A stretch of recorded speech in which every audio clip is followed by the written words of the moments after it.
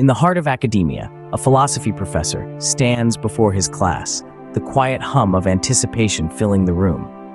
In his hands, an empty mayonnaise jar, large and clear, becomes an unlikely prop in this lesson of life. Without a word, he begins to fill the jar with large, rough rocks until they reach the brim. He poses a question to the class: is the jar full? The students, uncertain of where this is going, agree that indeed the jar appears full. But the professor's lesson is far from over. From a bag, he produces small pebbles, pouring them into the jar. They tumble and settle among the large rocks, filling the spaces in between.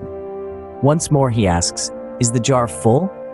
The students, catching on to the professor's trick, hesitantly agree. Finally, the professor produces a bag of fine sand, pouring it into the jar. The sand filters through the pebbles, filling the remaining crevices until the jar is truly full.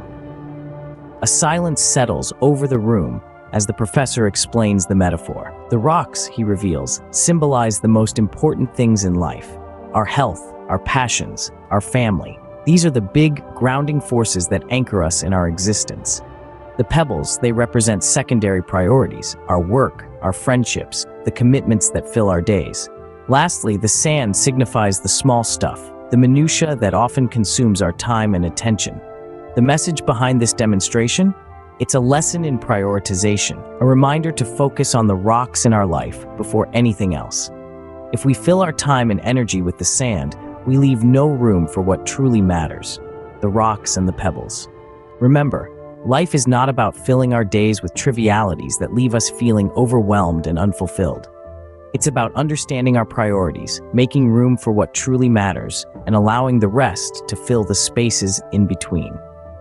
It's about recognizing that sometimes the most valuable treasures in life are not always the most obvious. So as you journey through life, remember the philosophy professor's lesson. Prioritize your rocks, allow room for your pebbles, and let the sand fall into place.